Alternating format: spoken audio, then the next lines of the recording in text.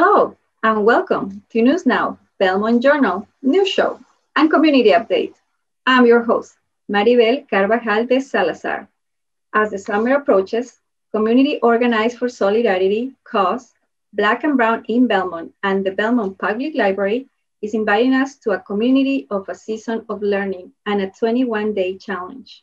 We have with us today Jennifer Burgess, Leadership of COS, and co-founder of Black and Brown in Belmont, and Sarah Bilodeau, a leadership of COS. Thank you for being here. Thank you. Sarah and Jennifer, what is the Summer of Learning? So the Summer of Learning is an idea we came up with to pair our social and racial justice work with actions that community members can take part in. Our kickoff is tomorrow with Debbie Irving from 6:30 to 8:30. And the title of that is called I'm a Good Person, Isn't That Enough? And she'll talk about the history of racism and where we are now, how structural it is, what to recognize, and how to move forward. The starting day is tomorrow, Tuesday, June 15 at 6:30. And we're going to talk about a book. Debbie Irving is the author. Can you tell us a little bit more about it? Yeah, Debbie Irving wrote a book called Waking Up White. And it talks about, it's geared towards white folks who may not have been aware of some of the structural and institutional racist laws and ways of how we in our local areas need to learn about. So stuff like redlining, and what microaggressions are, things of that nature. I think there's a misconception that people from Massachusetts don't need this type of education, that we're okay, there's no racism here. And it really, the book really goes into detail about what types of racism that folks face all the time and how to recognize it as white folks. The evening is more than a writer's talk, and it's also a kickoff of the 21-day challenge. Can you share more about that? Yeah, the 21-day challenge is a 21-day racial equity habit building challenge. And what it is that we are asking folks to engage in one activity per day. And those activities can come from reading, listening, watching, noticing, connecting, engaging, acting, reflecting, and ways to stay inspired. We will meet, we'll have 3 meetings after our kickoff, one on the 23rd, one on the 30th, both on Zoom, and one in person on July 8th. And in each of those meetings, the first 2 are really for folks to talk about which activities they participated in, how it felt, sharing ideas. It's a very laid back way of having a conversation and sharing ideas. And then July 8th will be a in-person picnic so that we can bring people together and get to know each other and build more community here in Belmont. Sarah, what is the goal with these activities? So I think that sort of just following up with what Jennifer said, the goal is really to, first of all, gather people together and build our community for active participation in anti-racism and anti-racist thinking, anti-racist action in Belmont. So many of us have learned a lot in the past year. And with everything opening up, the pandemic seems, people are getting vaccinated and there's so many opportunities for socialization. But we don't want to lose the momentum for action in terms of moving forward and building our community around anti-racist thought and anti-racist systems. So this is a way for us to kind of combine that opening up with the picnic, for example, that Jennifer just talked about. And then neighbors are already, there's already a lot of enthusiasm and interest for this event. So neighbors are already actually organizing beyond the first 3 nights that we just discussed to gather in backyards, gather potentially in parks, even combine with groups that are doing similar work in Cambridge throughout the summer, going into July and August. So I think the goal is, like Jennifer said, twofold, sort of no matter where you're beginning your journey, this may be a beginning step for you where, you know, you're just waking up, as the title of the book evokes, or it may be a place where you're kind of have been doing a lot of work in the past year or more, and you're kind of excited to like dig in deeper this summer. But to do that same thing, like education and community building all at once. And is any hashtag you're doing? Is any Facebook page that you want us to follow up with all these challenges?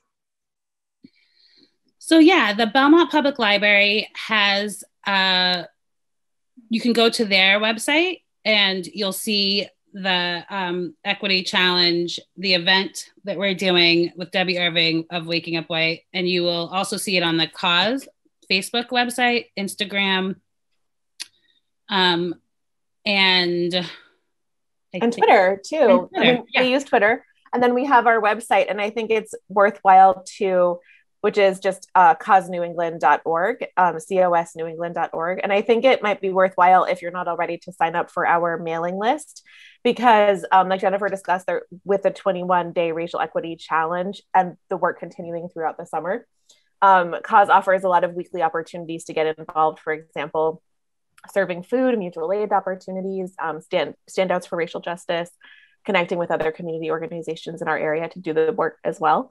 So it's a great opportunity to get involved this summer. It is. And who is invited, and are you including teens? I think teens are included. I think everyone can benefit from the actions, the activities that we're asking people to, choose one a day. So there's plenty of, if you were to Google the 21-day racial equity habit building challenge, that page is Debbie Irving's page, and it has areas that you can click on. So one will say read, and it will give you multiple sources of plenty of reading material. One is watch. It'll give you a lot of documentaries, TED Talks, things like that. Ways to engage. And then, like Sarah said, if you go to the cosnewengland.org, you can find many, many opportunities in ways to engage. And again, connecting with our community members and our neighbors. So everyone's invited. There's no age limit. Great. It's all information that everyone should know. Yep, it sounds like a perfect community opportunity to all meet and get to know each other. And going back to the book, is it going to be like a book club, or they all need to get the book, or is it going to be available online? How are you working on that? So a lot of folks have read the book already. It's been around for quite a while. If they haven't, you can borrow it from the Belmont Public Library. They have ordered more copies. You can buy the book from Debbie Irving's website. And, I'm a big fan of Buy Nothing Belmont and regifting and repurposing books. So I know I have a copy that I'm willing to give to somebody. But it's not necessary to read the book in order to come to the event tomorrow with Debbie Irving. You mentioned this is the summer of learning. After this activity, are you looking to do more? We are. Thank you for asking. We are working there's a program in Cambridge that we are hoping to get folks involved in, and it's called White People Challenging Racism, Moving from Talk to Action. It is a 5-week program. And right now we're in the planning stages of how we're going to do it. We are figuring out whether we're going to have it just for Belmont residents, or if we're going to have Belmont residents join the class. It's held by the Cambridge Center for Adult Education. And it really just continues the conversation and adds action. People leave with an action plan, and that's the most important part. All right, you will have the information to where to sign up for the Zoom meeting is on the screen. And is there anything you would like to summarize or you would like to tell all the people? I just, I'm a lifelong Belmont resident, and a lot of the issues that we've seen pushed to the forefront in the last year are not new. They're just being recorded and reported. I think that diversity is a benefit for everyone. And it's, community building and mutual aid is always really important. But we want to create a better Belmont, a better world for everyone. And, that's all I can think of. Sarah, I don't know if you have anything. I totally agree. I couldn't say it better myself. The one thing that I would just mention is that don't be intimidated by the fact that we have the 3 initial meetings set up and then more information following for July and August, connections as well. Don't be intimidated by those 3. If you have plans for 1 or 2 of those evenings, please just join us whenever you can, whether that's on the 15th and then again on the 30th or on the 15th and the 23rd. Whatever dates work for you, we'll look forward to having you. And I think these are conversations that will be meaningful when they are ongoing and continuous, but also meaningful as a drop-in session. So I think it's geared for people that have geared around our schedules, personalizing it. So Great. We hope to see all of you at some point. Yes. And again, this starts tomorrow, June 15 at 5:30 via Zoom. So sign up. You will have all the information on the screen. And thank you for joining. This is it for today. I'm your host, Maribel Carvajal de Salazar. Thank you for watching.